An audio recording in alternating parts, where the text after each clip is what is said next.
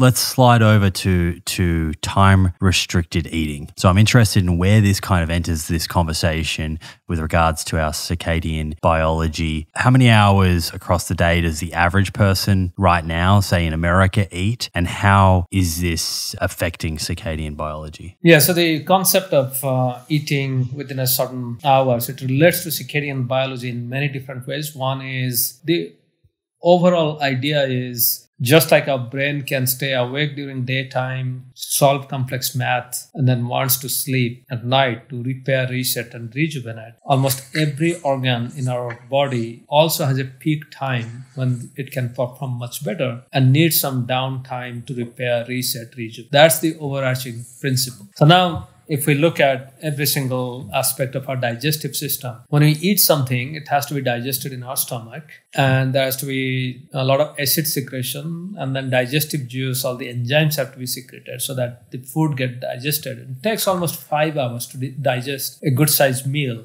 for example, breakfast, lunch, or dinner. So now, let's start our math from the night time. Suppose, say, one eats around, say, 8 o'clock at night. Although we finish eating at 8:15, the stomach continues to work for the next 5 hours to digest that food. So that means around 1 o'clock or 1:30 in the morning, that's when the stomach is finally getting some downtime to go to repair, reset, and rejuvenate. Our stomach lining needs to repair nearly 7 to 10% of the cells that line the stomach. So there's a good amount of repair that happens. Mm-hmm. And then our lower intestine, the food moves in our digestive system because of this peristaltic action, because the muscles contract and expand. So that's how the food moves. But that action also slows down and also almost stops because the intestine needs to sleep. So as a result, the food actually doesn't move much. So some of us who, when we eat late at night, next day we feel like the food is not digested, and it's not just a feeling. Actually, the food doesn't get digested properly because the peristaltic movement stops. So now, if we think that your stomach, just like our brain, needs 7 to 8 hours of downtime to repair. So that means if you eat at 8 o'clock and if your stomach gets a break at 1 o'clock in the morning, for the next 7 to 8 hours, it needs that downtime so that it can repair itself. Then one should not eat until at least 9 o'clock in the morning next day. So that's the simple math, just from the stomach point of view. There are many other aspects of our digestion, nutrient assimilation, and that essentially tell us that we should be eating for no more than 12 hours in a day, because we need that 5 hours of digestion after the last meal and then 7 to 8 hours of repair and rejuvenation to be ready for the next day. Mm. And how long is the average person currently eating over? What's a typical eating window if you were just to go and grab the average American? Yeah, so another point is we don't eat the same at the exact same time every day. So for example, I'll give you an example and you can actually give me the answer. I'll give you some example and then ask you a question. So, for example, suppose say I eat my breakfast at 6 in the morning. Tomorrow it will be 6:15. Day after tomorrow it's 5:45. Another day maybe 8 o'clock or 7 o'clock. And if somebody asks you, hey Simon, when does Satchin actually typically eats breakfast, or when does his circadian system expects to eat food, then the answer will be around 6 o'clock. Because one day maybe I ate at 5:45, but usually around 6 o'clock, 6:15, 6:30. So now, if we do the same math and then take 2 weeks of food data from somebody and then ask what is the probable time window in which this person is likely to eat 90+% of its meal, then the number that we get is 14 hours, 45 minutes. So nearly half of the adults in the US who are not doing shift work, because for shift workers it's even worse. Nearly 50% of adults eat for 14 hours, 45 minutes or longer. Mm-hmm. Less than 10% of people actually eat consistently within 12 hours or less. So that means there is room for improvement for almost all of us to improve our health just by paying attention to when we eat or when we stop eating. Right. And you said it takes about 5 hours to sort of digest the last meal that you have at the end of the day. And then after that, you need about 7 to 8 hours to to kind of get that repair process happening. Can you just define a little bit deeper what repair means? Is this where things like autophagy I often see sort of brought into this conversation? Is this where processes like that sort of come in? Yeah, so there are many types of repair.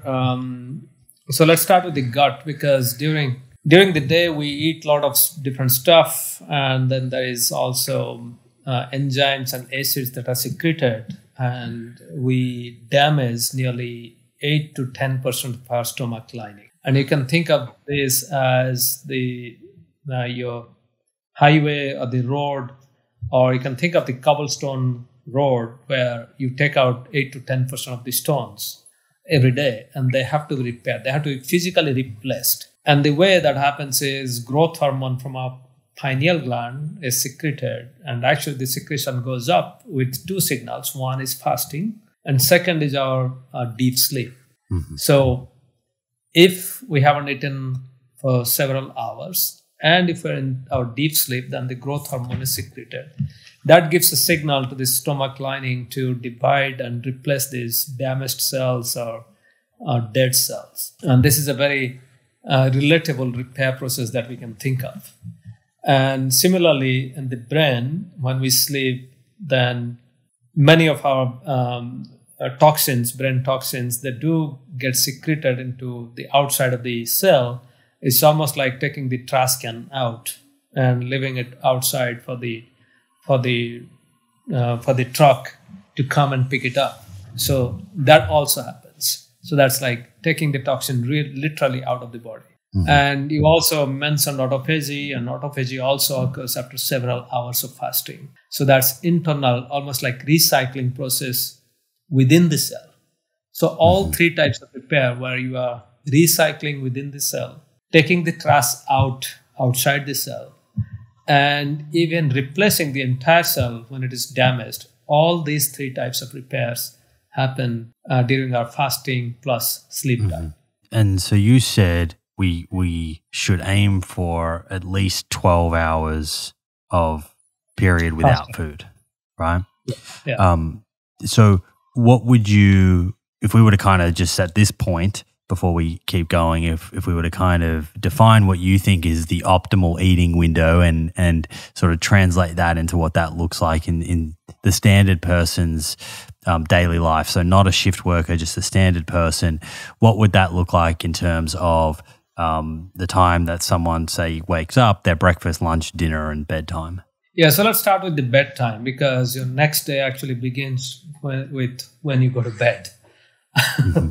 So try to be consistent in going to bed, and then try to be in bed for 8 hours so that you can get 7 hours of sleep. And then after waking up, one should wait for at least an hour or two before eating anything with calories, because that's the time when our sleep hormone melatonin goes down, cortisol rapidly rises and reaches its peak, and then slowly adjusts itself. Our insulin function, our insulin secretion is adversely affected by both processes, by melatonin as well as high level of cortisol. So that's why one should avoid food for 1 to 2 hours in the morning. And then have your breakfast at a consistent time, because since our clocks get synchronized with each other and with the outside world by two signals, light and food, and actually over the last 5 to 10 years, what we are seeing is food is a much more stronger signal for all our peripheral organs than light. Light is a very good signal for brain, but food is very strong for the rest of our body. So eat your breakfast, the first meal